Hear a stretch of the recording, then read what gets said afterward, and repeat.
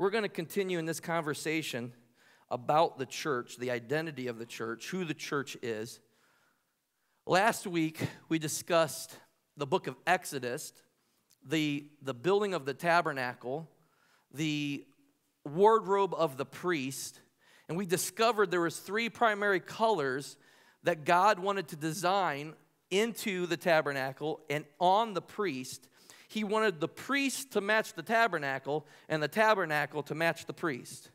And the 3 colors he used primarily woven through all of the material that Israel was called to build the tabernacle with and to dress the priest with were blue, purple, and scarlet. Those were the 3 primary colors. Blue represents the faithfulness of God. Purple represents the royalty of God. Scarlet represents the blood of the sacrifice. And we discovered last week that word scarlet in that scripture in the original Greek means tola, and tola means crimson worm.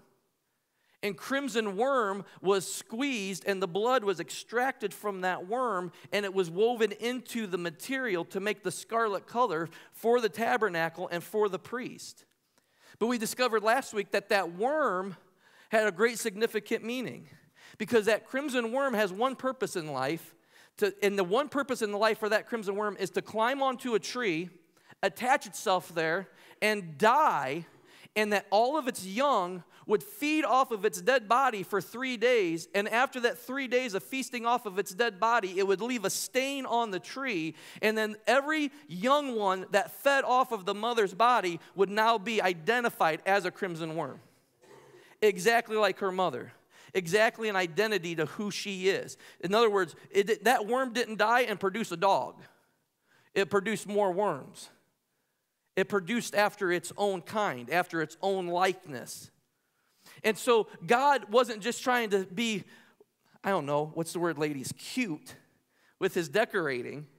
He had a purpose within his decorating, because as we discovered last week, what you decorate, how you decorate in your house has everything to do with your desire. You don't paint your walls purple if you don't like the color purple, right? And if I came to your house and said, hey, change that color of that wall, I don't like it, you're going to say, there's the door, buddy. This is my house. You don't come in telling me how I'm going to do my house colors, right? So you design your house and you decorate your house based upon your desire. God was giving us an insight that he wanted his priest and his tabernacle to look exactly like what he desired.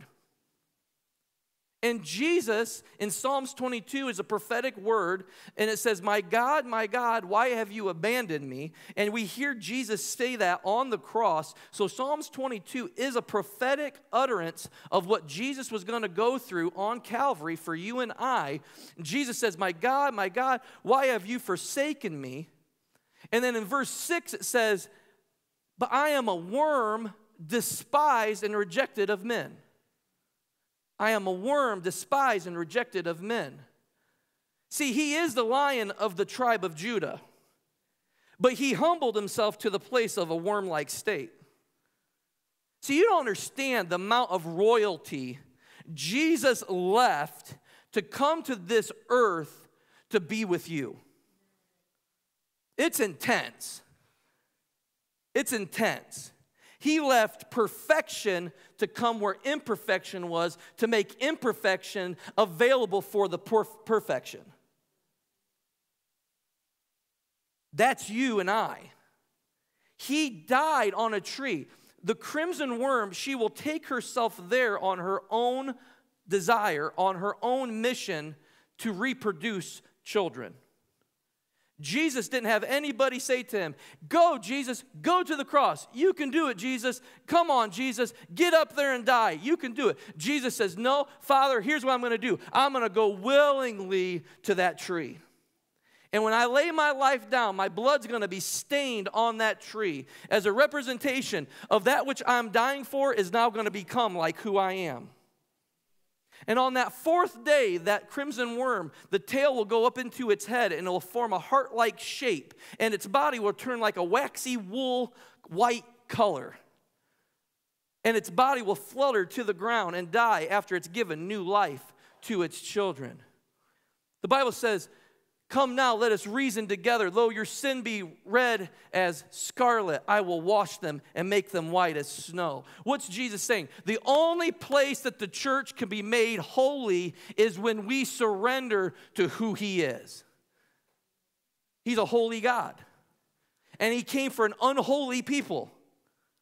An imperfect people. He came for an imperfect, unholy people, and he lays himself down in order for you to take on all the attributes of who he is. And then Jesus comes, and now he is the high priest.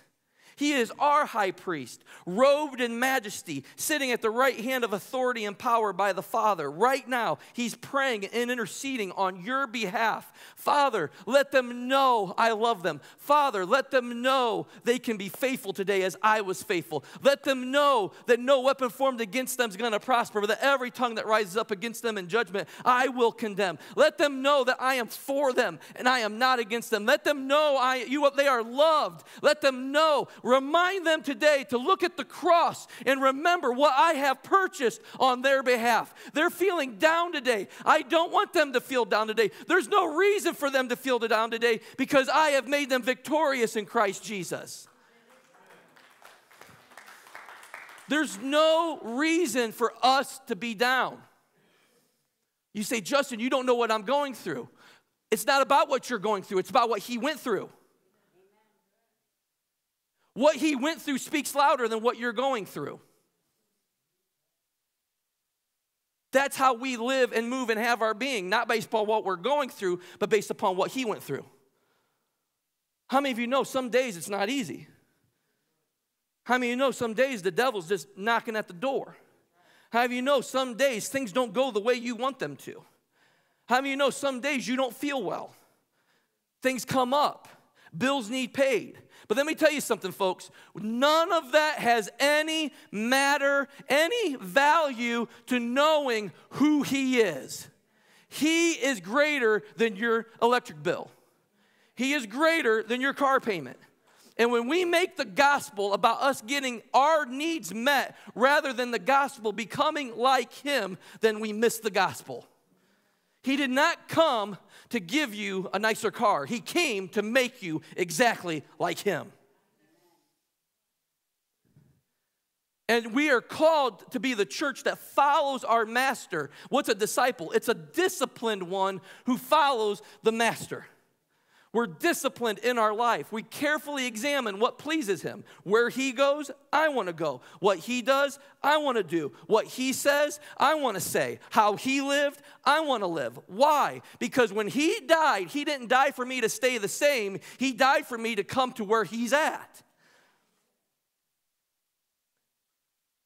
So the church needs to get this out of our mind that we are here to get everything we need on this earth. We are here to spread who he is in heaven on this earth. We're to shine like he shined. We're to live like he lived. The Bible says, Jesus says, the Son of Man, you want to follow me? Listen, dude, I don't have a place to even lay my head. Birds have nests, foxes have holes. Son of Man ain't got no place to even lay his head. You want to follow me? I don't know about that now, Jesus. This ain't the Hilton. Jesus said, if you don't want to drink of my blood or eat of my body, you have nothing of me. People are like, we're out of here. He's a cannibal. But what's he saying? Apart from him, if we don't position ourselves as his young under his bloodshed body and eat from his sacrifice every day, then what we do is we miss the opportunity to become like him. Jesus never came to make a church that's half in the world and half in heaven. He came to make a church that looks like him. He wants the tabernacle to match the priest. Amen? That's the review in a nutshell. God desires a people that's separate. Somebody say, I'm a separate people. This morning, I want to talk to you about the separated bride, or the bride separate for his purpose. Okay, guys, all of you who are married in here, If your wife went out right now and said, honey, I love you, I love you, I love you. Thank you for giving me this house. Thank you for giving me these kids. But I've met somebody and I'm going to go stay with him. Listen in the room. Woo. Guys are like, where's my knife sharpener? And where does he live? Right? Why? Your wife belongs to you. You're in covenant with her. So now you want her to stay with you because of her love for you, not because of an obligation of what you can give to her. I had a dream the other night. And it wasn't Martin Luther King. I kid you not. It wasn't. But I did have a dream, and I don't usually share my dreams, but I'm going to share this one because it was so clear to me what the Lord was saying in this dream. And in the dream, I was with my father-in-law, and I was with my oldest daughter, and we were together, but Jenny wasn't with us. And in my heart, in my dream, I just thought, there's something not right. Why is my bride not with me? Why is Jenny not here? And in my heart, I felt like we had separated. There was something there. She wasn't with me anymore in my dream. So I called her. I knew where to call her. I called her, and she answered the phone in the dream. And she said, hello. And I said, hey, how you doing? She said, I'm fine. I'm in Atlanta right now. I said, Atlanta? So in the dream, my first inclination, I wanted to protect my wife. What are you doing in Atlanta without me? Like, that's a dangerous place at times. It's a big city. You don't even go out of Deuel on your own. Like, what are you doing? That's what I thought in my dream. And she said, oh, no, I'm okay. I'm with someone. And in the dream, my heart started sinking a little bit. And I said, who are you with? A man that I met. And as soon as she said that, my heart just, in my dream, I was broken. And I woke up. And there she is. And I reached over and I go, don't go to Atlanta. She goes, what are you talking about? What are you talking about? Well, maybe you do need to go to Atlanta. If you turn that way. But no, I was so wanting to be with her at that moment. And here's what happened. I got up and I began to pray. I said, Lord, that was an intense dream. What did that mean? And immediately I heard the Holy Spirit speak. He said, that's my church. That's my bride. My bride wants me to take care of their most intimate, precious things in their life, but they don't want me. I heard it clear in my heart. And I was even more broken after I heard that. I was like, oh my gosh. God, don't let my heart ever get to the place where I just want your hand, and I just want your blessing, and I just want your provision, and I want your protection, and I want everything to fall in line, and I want life on this earth just to be good, but I don't want you. It just struck me so deep. God did not design his church to be separate from relationship with him. The church only exists in relationship with him. A church separated from, a bride separated from his groom is no longer in covenant. Father, I pray that they would be one just as you and I are one. And I pray they would be one in me just as you and I are one. Peggy alluded to this morning, John 15. Father, you are the vine. These people, these followers of mine, they are the branches. You can't separate the branch from the vine. The branch only gets its life from the vine. The vine in itself is the source of the life for the branch. And anything that vine produces, that branch looks like what the vine desires. You'll never see an apple tree produce an orange. You'll see an apple tree produce an apple. If that apple tree produced an orange, you'd say there's something not right with the tree. The tree's disconnected from its identity. And how many of you know the church, why people don't want to go to church, why people don't want to know Jesus, why people don't want to follow Jesus, why people are like, oh, that Jesus stuff, that's for them, that's cool, you're about it, that's not really my life, it's not really my thing. You know why? It's because the tabernacle doesn't match the priest. They hear more Christians complain and fight and argue than lay down their lives and be at peace with one another.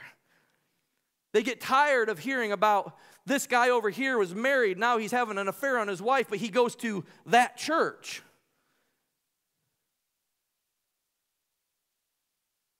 So what happens is the world sees a church as disconnected from its vine and has no desire to be connected for themselves. You and I are not called to get through this life just to get to heaven. We're called to be connected to the vine, that if someone's hungry and thirsty to know him, they got a tree they can go to, and that's right here, and that's right out here. You want to know Jesus? I can feed you him. Why? Because he's feeding me him every day. I know who he is. I'm following him with all my heart. You want to know? I'm not just pretending. This isn't a pretend thing when I'm up here, folks. This is my life, Monday through Sunday. Every time I live, breathe, and have my being. When I wake up, I think about Jesus. When I go to bed, I think about Jesus. I want him more than anything in my life. Why? So that when you meet me, you don't meet Justin. You meet him. I was over at the gas station, and this gentleman was over there, and he's working behind there, and I'm like, good morning, man. How you doing? I'm fine. What's going on with you? You're pretty chipper.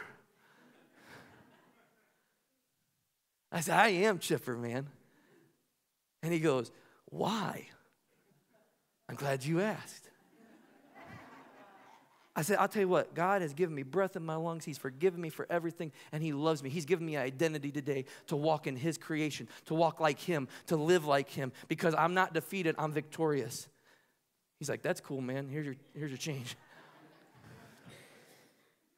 But what an opportunity. Then I said, hey, man, if you're not doing nothing on a Sunday, come on over and join us. Why? The table's set. The table's available. Let me tell you something, church, though. We can't just invite people into this table. We got to go out and prepare a table in the midst of our enemies. See, the thing is, when we follow Jesus, when you go out and set a table in the midst of your enemies, they no longer become your enemy. They become someone that you desire as a friend. Oh, see, David wrote that in Old Covenant. I prepare a table in the place of my enemies. Jesus says, I give you a new command. Love your enemies. Do good those who persecute you. See, I don't live my life based upon David. Oh, you make a table for me in the place of my enemies. No, I live according to Jesus. No one's my enemy because I am no longer your enemy. And when people don't like you, you're just, hey, there's a table. It's set. It's available to you. I better get in some scripture.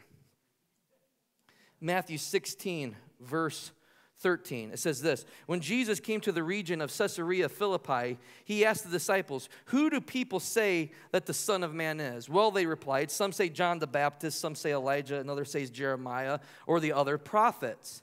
See, everybody had an opinion about who they thought Jesus was. Does it sound a little bit like our culture today? You would go up to somebody on the street right now and say, who is Jesus? They'd go, well, that's that nice man that works down there at that carryout. No, that's not Jesus. I watched an interview the other day of people on the streets, and they said, do you believe in Easter? And they said, no, I don't celebrate it. I don't celebrate Easter. And then they said, do you know what Easter means? And you would be astonished. I don't know what Easter is. Do you know who Jesus is? I heard of him. There's a world that does not know, folks. Our culture says don't force your religion down people's throats. You ain't forcing nothing when you just shine. All you need to do is shine and talk to people about Jesus. And they're like, who? They have never heard of him. All they know is his name is when they're upset. They use it in vain all the time, not knowing that they're using the name of our Savior in vain without any thought, without any even consideration. All they're doing is spewing that out. Why? They don't know who He is. So never get this thought that, oh, they don't want to hear about Jesus. They already know. That's a lie, man. People are hungry for Jesus. People are hungrier now than ever for Jesus. You say, well, it's so dark. Look at all the bad things happening. Where the bad things are happening, it's an outcry for Him. The Bible says that the earth groans and moans for His return. Like, we are groaning in our hearts for His return as His people. But people want to know God. They just don't know how to. So you and I, when we become believers of Jesus, when we become sons and daughters, we have to ask ourselves daily, Jesus, who do I say that you are? And He says this. Then He asked them, but who do you say I am? Simon Peter answered, you are the Messiah, the Son of the living God. Jesus replied, you are blessed, Simon, son of John, because my Father in heaven has revealed this to you. Notice what Jesus says. He doesn't say, Peter, you're blessed because you thought of this all on your own. Why? Because that is the way of man. That's the way man thinks. I asked Jesus into my heart. No. He came to you first and invited you into His. And all you said was yes. You had nothing to do with the salvation other than believing what He has done. Nothing. Your good works, your good deeds, your good attitude, your good actions, your bad deeds, your bad actions, your bad attitude, nothing stopped Him from coming to you first. See, when we understand that as the body of Christ, nothing can separate us from His love. But we believe that our good works and our good deeds somehow give us greater advantage in the kingdom, when in all actuality, the only advantage we have is to know Him. That's it. There are no big me's and little you's in the kingdom. There's only King Jesus and the rest of us. Amen? And Jesus is the head of His church. If I cut your head off right now, how long will your body live? Not too long. Seconds. Moments. You know what? Many churches are disconnected from their head. That's why when you go into a restaurant on Sunday, the waitresses and waiters hate to see Christians come in there because they're not connected to the head. They're connected to a building. They're connected to a religion. They're connected to a theology, but they're not connected to Him. And then they come in and everything's about them. Where's my water? Where's my drink? This food is cold. I'm not paying for this. Or the waitress says, hi, how are you today? Fine. I'll have the bass. We're disconnected. Why? Because when we go into a restaurant, you know what we do? We shine. It's not about if your food is hot or cold. It's not about if the waitress is nice or mean. It's not about anything other than you're going in representing Him. So if the food comes out cold, you eat it, you enjoy it, you pay for it, and you love her. Well, the service isn't as good as it used to be. No, it's not, but it's not on their end. It's on the church's end. That's why when you love people, they really don't know what to do with that. You ever have a waiter or waitress, they just didn't know what they were doing, and you're just like, you're okay. You're all right. Hey, thank you. You're doing a great job. And it's 45 minutes, no food, nothing. You're okay. I'm not here just to eat. I'm here to meet with you. Because I'm here to meet with you, there's hope for your life today. Because you ran into somebody who actually believes him. I'm not cut off from him. I'm connected to him.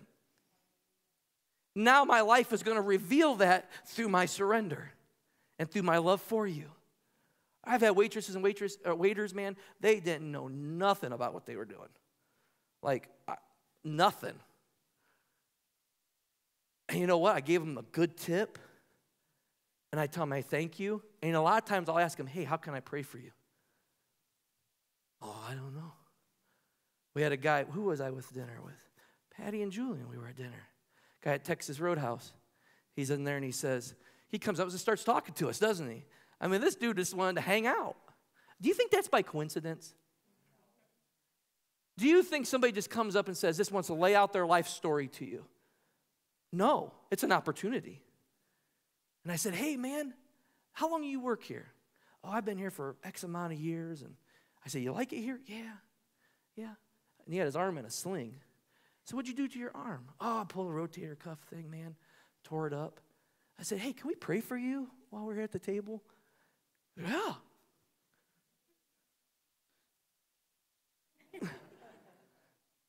He was ready, man. You know what? What we prayed over him? See, when you ask people to pray for him and they quiet themselves, now you're the one talking. Now it's not an argument, it's a love cry. And I didn't say, God, make sure his tips were really good tonight.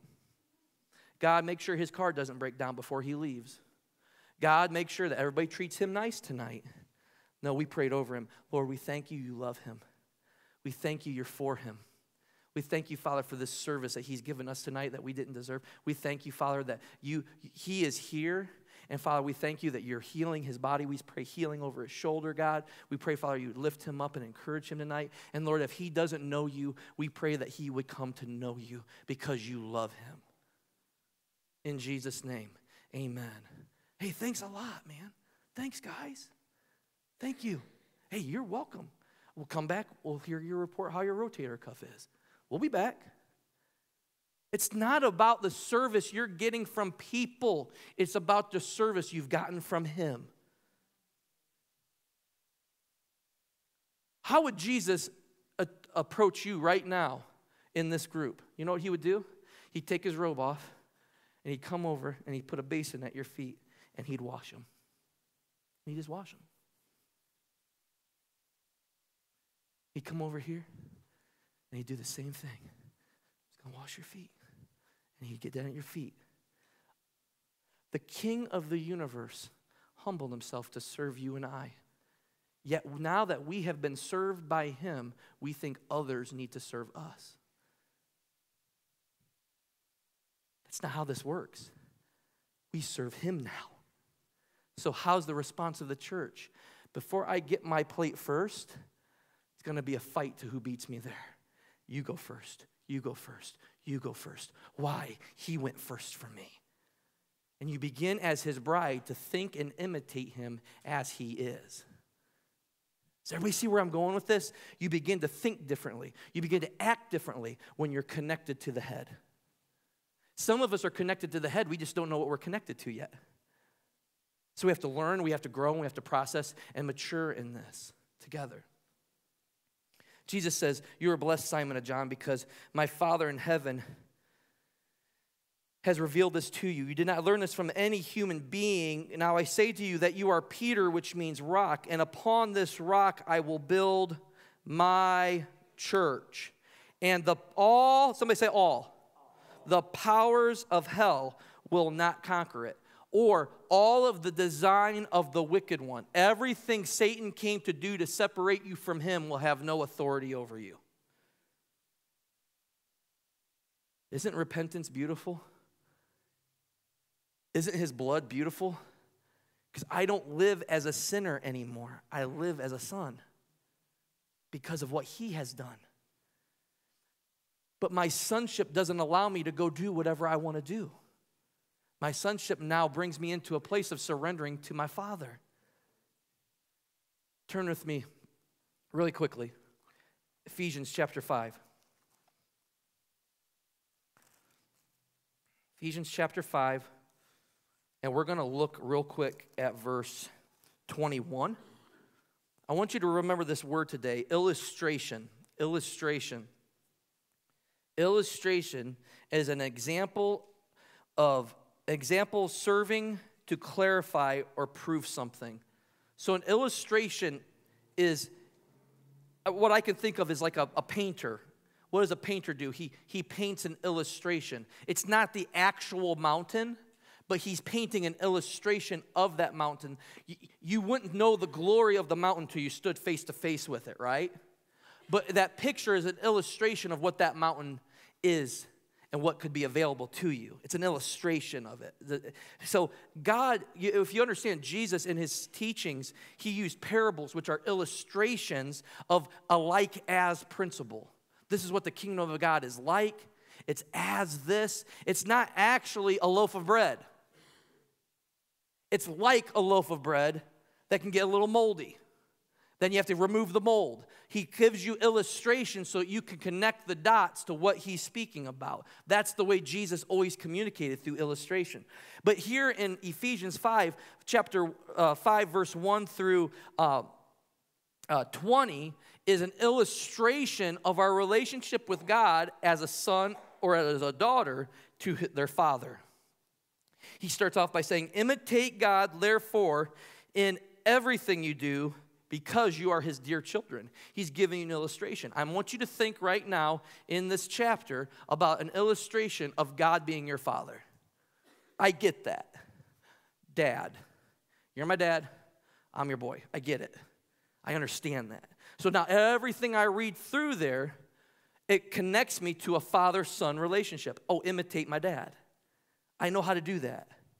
I can imitate you. I can follow you as my father. And he goes down in verse 21, Paul all of a sudden presses the brakes, and now he goes into a whole nother way of communicating. He says this, and further submit yourself one to another out of reverence for Christ. For wives, this means submit to your husbands as to the Lord. For a husband, he is the head of the wife, as Christ is the head of the church. He is the Savior of the body, the church. As the church submits to Christ, so you wives should submit to your husbands in everything. Wait a minute, I thought I was supposed to be paying attention here to father, son, dad, child. Paul says, no, now I'm going to stop, and I want you to think of it as husband, wife. I want to give you an illustration. People say, was God my father? Yep. Is God my husband? Yep. Is God my best friend? Yep. Well, how can that be possible? With man, things are impossible. With God, all things are possible. He gives us these relationships so we can understand our value and our creativeness and who he is to us and who we are to him.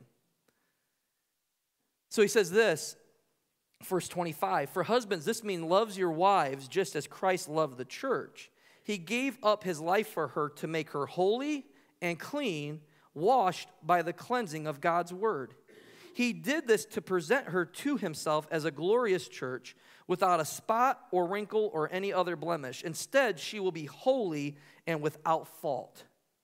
Our husband, church, makes us clean like he desires. We're in a process of life to become like who he is. That's what we're called to be. In the same way, husbands ought to love their wives as they love their own bodies. For a man who loves his wife actually shows love for himself. When you do something wrong, does God have a bad day? Is God just crushed? Like you disobeyed him. Does he go, oh my gosh, my bride, oh my goodness, what am I going to do? Peter, come hold me. Gabriel, I need you to sing me a lullaby. I am so broken right now because Justin didn't listen to me. No, he's my groom. I'm his bride. So here's what he says. He says, hey, I'm going to be a good husband to my bride, and I'm going to love her like I love myself. God doesn't have any lack of love. He is love. I'm going to love my bride the same way that I am completely invested in I know who I am. I am love. So she doesn't know she's loved until she's connected to me. And right now she's broken because she's not connected to me. She's connected to herself in her own way that seems right to man, the way that seems right, the way that she's going to get her way and not my way, the way that she gets to do life her way and not submit to my desire. That's why she's frustrated. But once she realizes that her only desire is me and my only desire is her, she'll have fulfillment and be able to move forward in this thing called life. Husbands and wives, we love one another as Christ loved the church. And he gave himself up for her. It's a great mystery. Read down through here with me to verse 32. This is a great mystery, Paul says, but is an illustration of the way Christ and the church are separate. No. How Christ and the church are one. So I say each man must love his wife as he loves himself, and a wife must respect her husband. What's Paul saying? He's saying, I'm going to give you an illustration. I'm going to give you an example. I'm going to give you a teaching of what marriage looks like. But when he's all done, he says, listen, I'm not talking about marriage at all. I am. This is how our marriages should be structured and how we should posture our hearts in our marriage. But he's saying, no, I want you to see a bigger picture. This is just an illustration. So when you guys see me and Jenny, what you should see is an illustration of him. Married couples, when you're walking down the street together, how you respond to each other is a reflection of how you respond to him. It's an illustration. We are written epistles for all men to read. So when we're out and about with one another, how we treat one another, people are watching you. I always feel like somebody's watching me. You know why? Because they are. You goofy, no good. Oh, here comes a member of the church. Hey, how you doing? What do? Many times in our marriages, we forget that we're a reflection of him with how we treat one another. So Paul's bringing us into this illustration that Jesus came to marry you, to know you, that you would be one with him, and that everything he wants to do, you hold his hand and go do it with him. And now this thing called salvation is fulfilled through the groom and through his bride. Now, everybody who meets you goes, that's somebody who's married to Jesus. How do I know? By the way that they treat one another, that they love one another. Stand to your feet.